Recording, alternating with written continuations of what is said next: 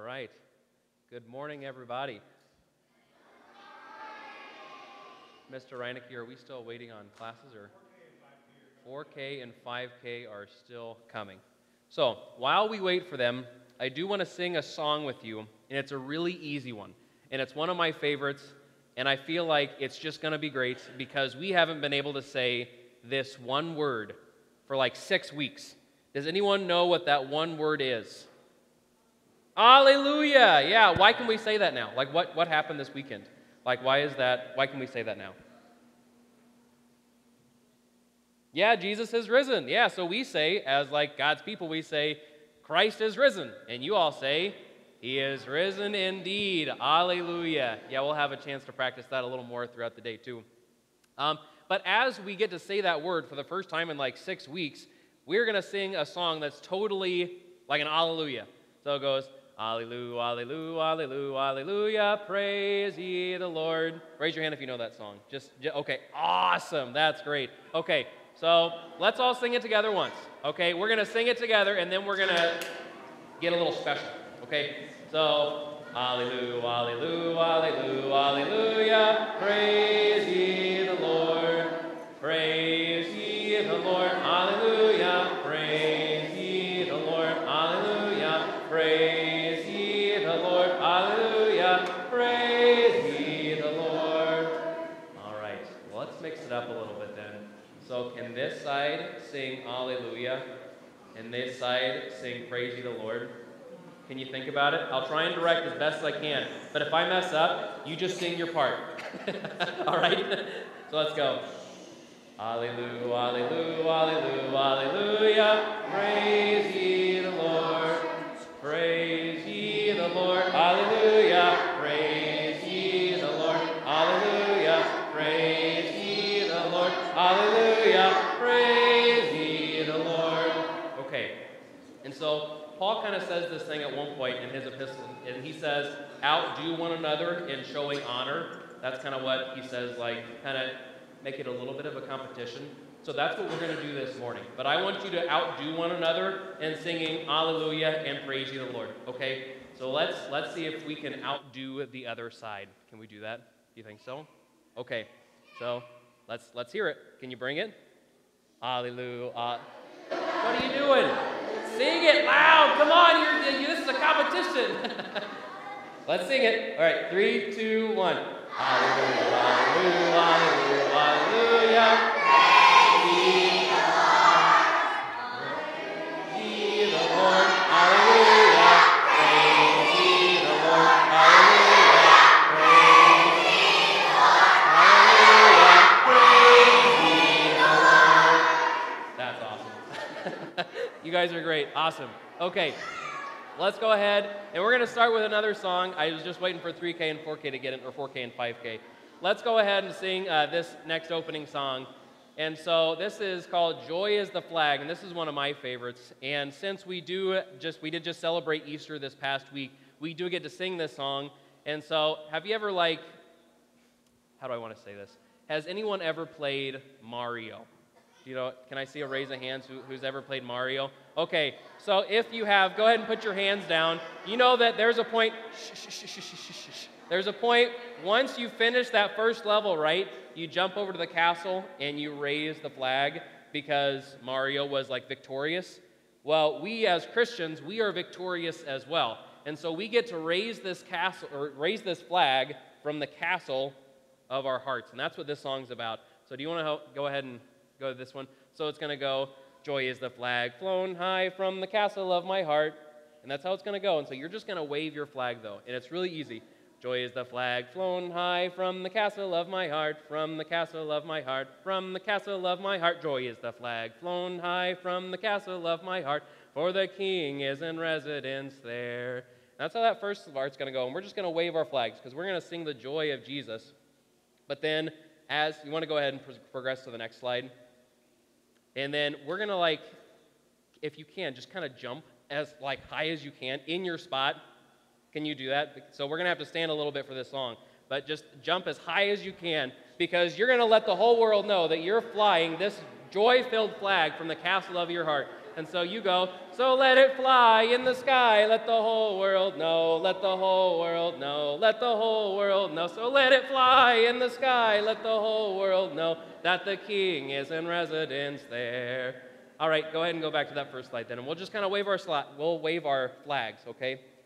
Joy is the flag flown high from the castle of my heart, from the castle of my heart, from the castle of my heart. Joy is the flag flown high from the castle of my heart, when the King is in residence there. So let it fly in the sky, let the whole world know, let the whole world know, let the whole world know. So let it fly in the sky, let the whole world know that the King is in residence there. Okay, I think you guys know that one. Let's do it one more time then. All right? And can you sing along with me? Sing this song with me. Can you do it? Okay. Joy is the flag flown high from the castle of my heart, from the castle of my heart, from the castle of my heart. Joy is the flag flown high from the castle of my heart, when the King is in residence there. So let it fly in the sky, let the whole world know, let the whole world know, let the whole world know. So let it fly in the sky, let the whole world know that the King is in residence there. All right, you guys are great. Yeah, you guys sound like you're celebrating Easter. That's good. Okay, so let's go ahead and make our beginning. We make our beginning in the name of the Father, and of the Son, and of the Holy Spirit. Amen. Christ is risen. He is risen indeed. Alleluia. Let us go ahead and confess our sins, because Jesus has died and has been risen again. So, Heavenly Father, our sins sent your Son to the cross, where he died in our place. I'm sorry, God. Loving Jesus, you took the punishment for all our sins, even though you never sinned, not even once. I'm sorry, God.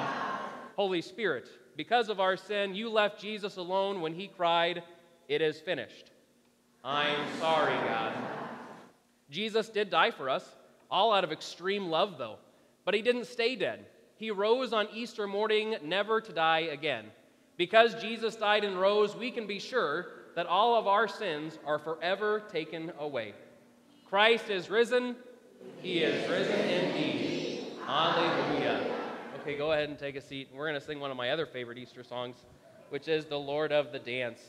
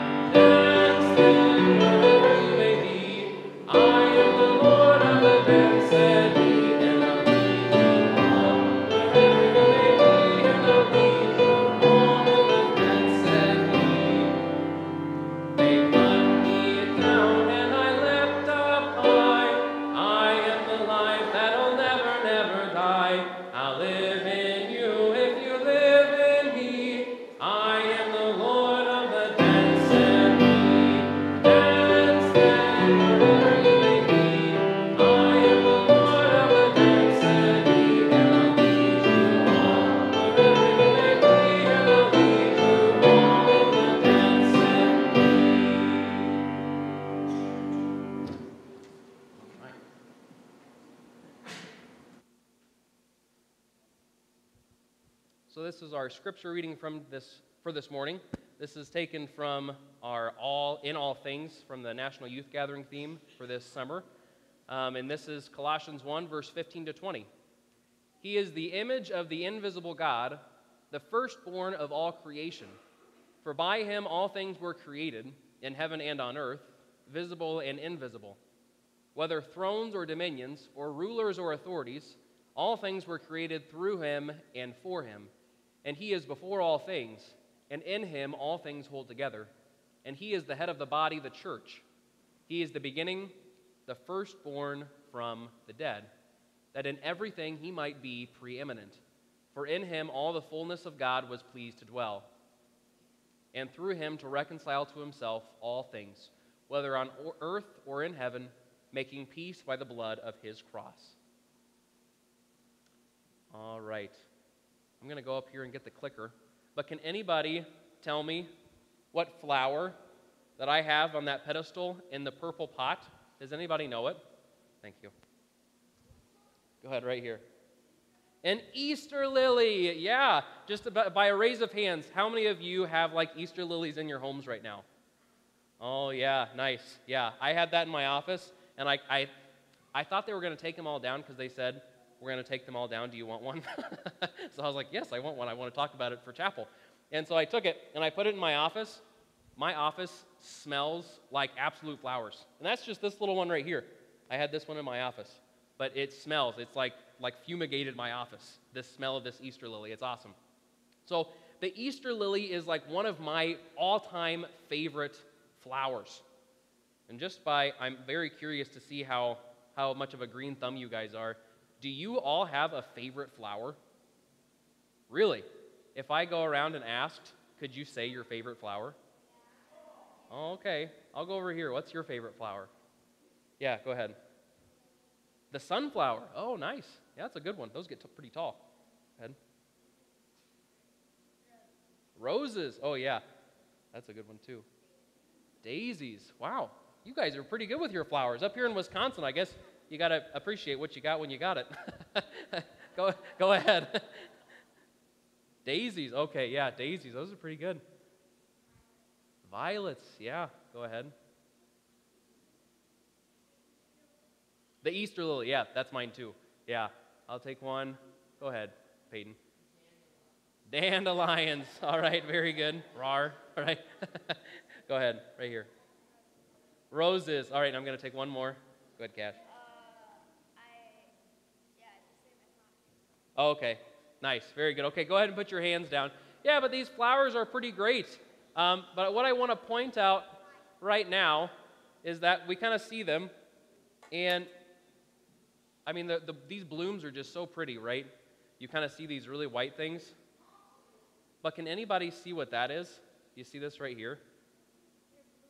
Yeah, that's like right before it blooms. That's like what it looks like right before it turns into this big white thing. Can you all see it?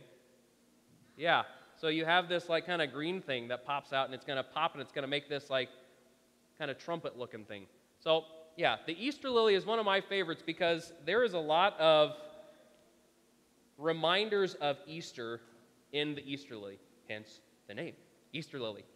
It's pretty great. So we're going to go ahead and talk about it for a little bit because we're going to remember how the Easter lily reminds us of Jesus' death and resurrection. And you might say, well, how does a pretty thing like this ever remind us of death? You know, flowers are kind of used sometimes maybe on a funeral casket or maybe at a funeral to almost hide the smell of death and like just kind of make you forget about it for a moment. But really, this beautiful flower comes from a little bit of a death almost. And so, do you know what these are? Can you kind of think about that? What is it? Go ahead. A potato? Not quite. It's not quite a potato. That's a pretty good guess. But if you tried to boil these up and slap some sour cream on it, you would be sorely surprised. What do you think? What do you think they are? What, walnuts, you said? Ruts. No? Yeah, so those are pretty dirty things, though. Yeah, you're on the right track. You might be surprised at what it actually is. Go ahead, Jediah. What? Garlic? No, that goes in the ground too, though. Flower seeds, yes, but this is kind of like a specific flower seed. So what these are kind of really specifically known. You can go ahead and put your hands down. These are known as bulbs. These are kind of a specific type of flower seed, and you got to plant them at a really weird time of the year. Do any of our teachers know, whether it be spring, summer, fall, or winter, when do you plant bulbs? Miss Tarpey? But many go on the ground in the fall. Yeah, that's right. Yeah, so that was actually an Easter lily bulb. Isn't that crazy? What you thought was a potato, garlic, and just kind of nastiness, it was actually the start of this beautiful flower that we have here.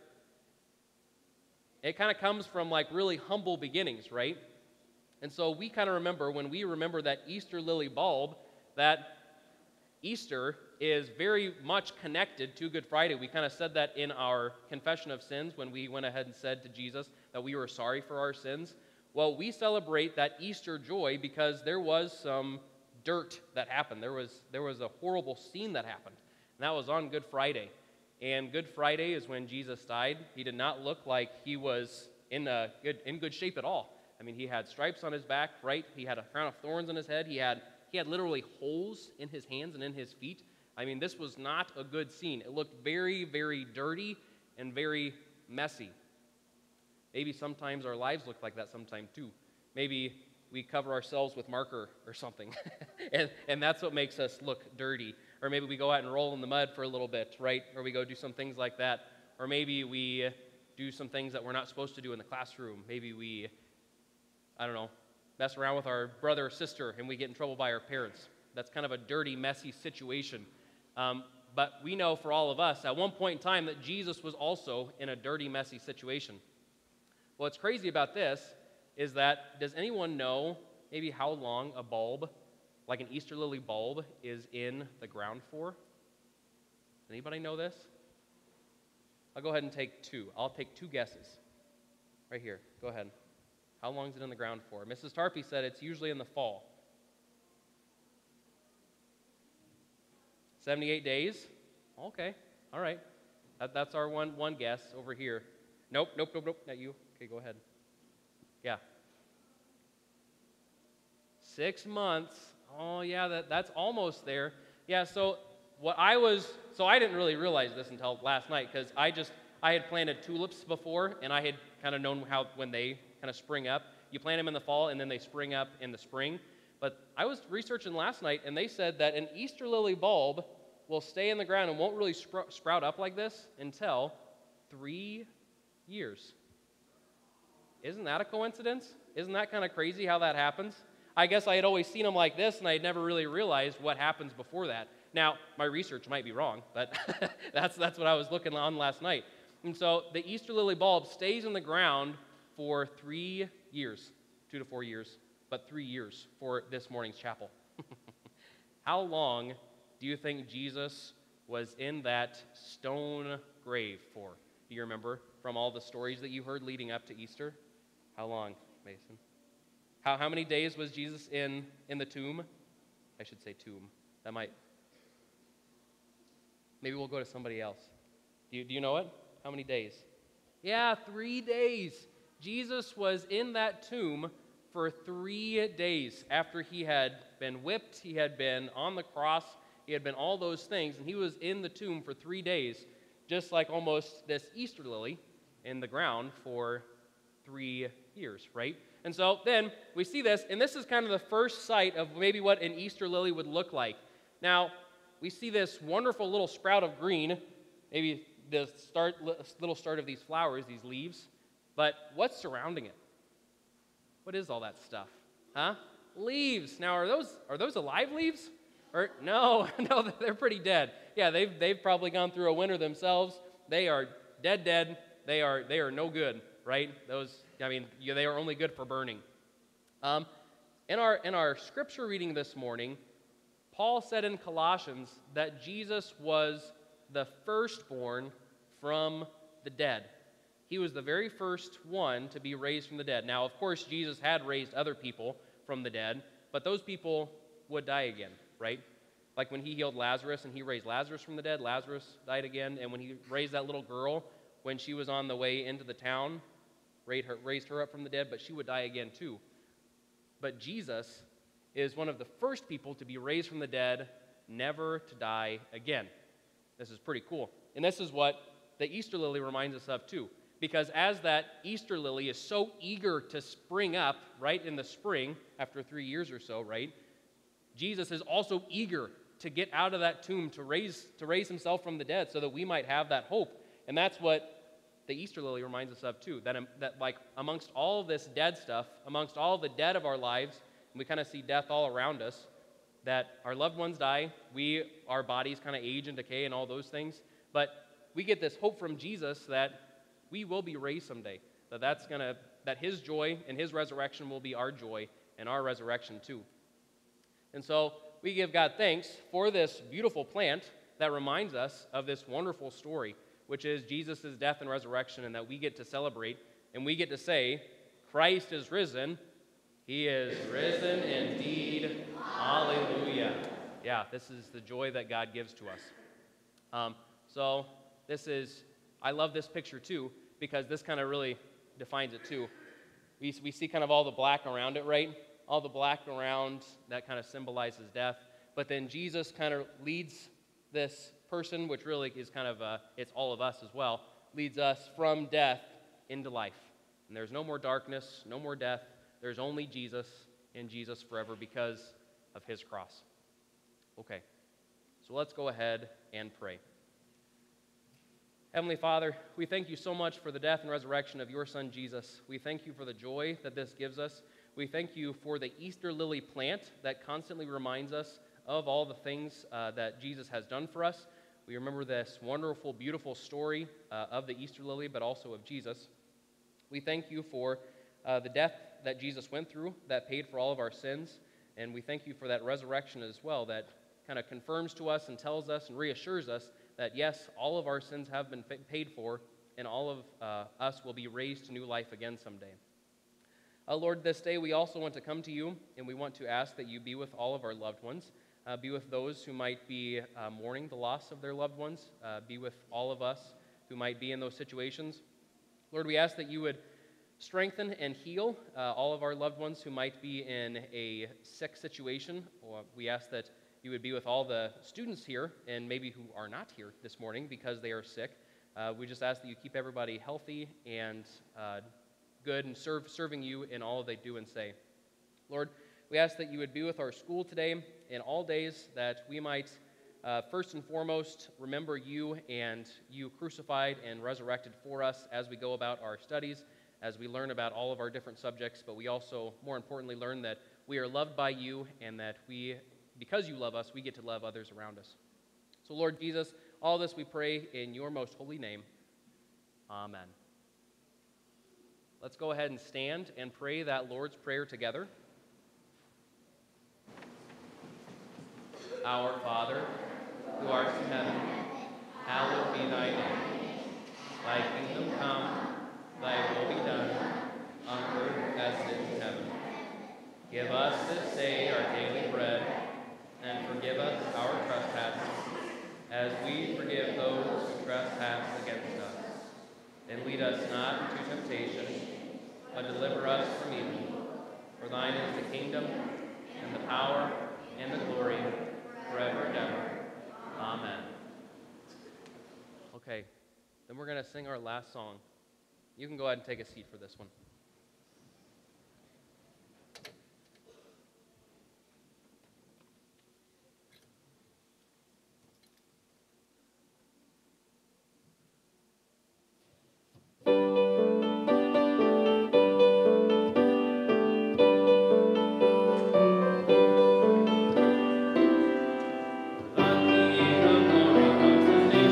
Rejoices, and the peace before him, the blood of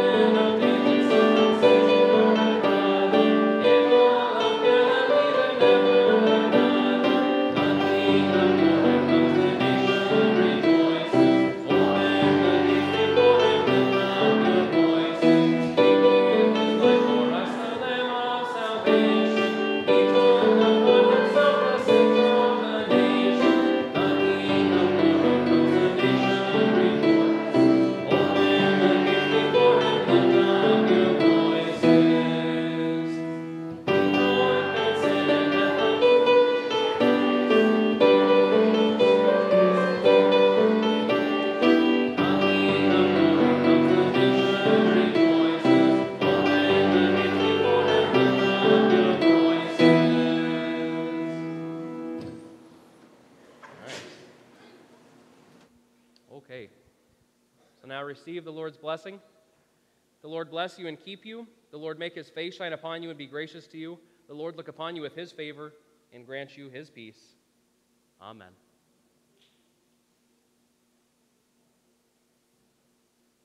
Okay, Mr. Reineck, here are their announcements.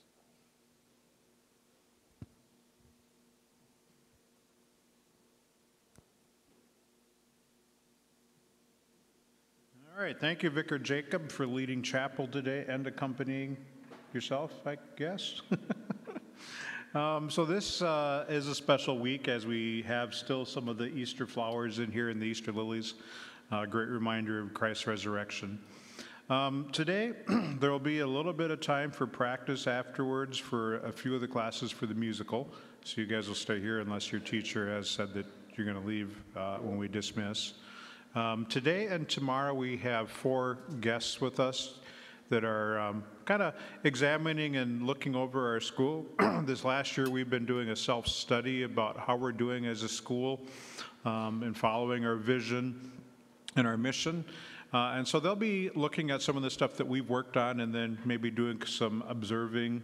You may see them in your classroom. If I could just have you stand up, our visitors back there. So they have some name tags on too. You can say hi to them in the hall if you see them. But for the most part, they may be in that room. We call it 119, but it's down just before you get to like Mr. Brockman's office. So thank you guys. Thanks for being here. We also will continue to work with our offerings going towards Ukraine and what those people are going through. So that'll be at this month and next month. Are there any other announcements, teachers? I don't think so. All right. So have a great day as you serve the Lord. And those of you that are going back to class, you can take your exit now, and then Mrs. Reineck will get going with practice for those that are remaining.